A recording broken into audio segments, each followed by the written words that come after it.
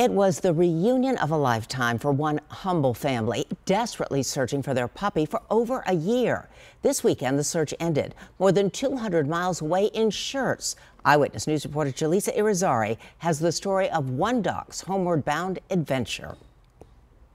This is a story about the power of a cell phone. Yes, we know what they're all capable of: storing photos, information, making phone calls, creating connections. But if all those things didn't happen, this story would not have a happy ending. Like, we were completely just sad, and I was just so mad at myself. Yesenia Gomez still remembers the day her 10-month-old pup went missing. We stepped out to go to the store really quick, and we have a yard. When we came back, Roxy was nowhere to be found. We went to like shelters, and they would tell us, that they haven't found her, and if they would pick her up, they would call us because she has a chip. But a year passed, that call never came. But an alert did 3 months ago, telling Yesenia that Roxy's chip subscription with all of her information would soon expire. She was on the fence on renewing it. Should I even do this? Is it worth, paying, to keep her information on there? My boyfriend's like, you should do it. You should just pay.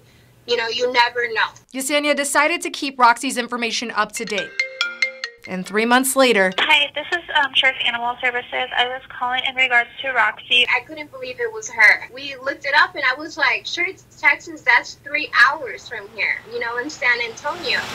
That dog had quite a trip to be that far away. Schertz Animal Services says Roxy was brought by someone who said they found her by one of the schools. We scanned her, and she had a microchip, and the information was up to date, and so we were able to contact the owners. And in just a couple of days, and hundreds of miles away, yay, Roxy was finally going home.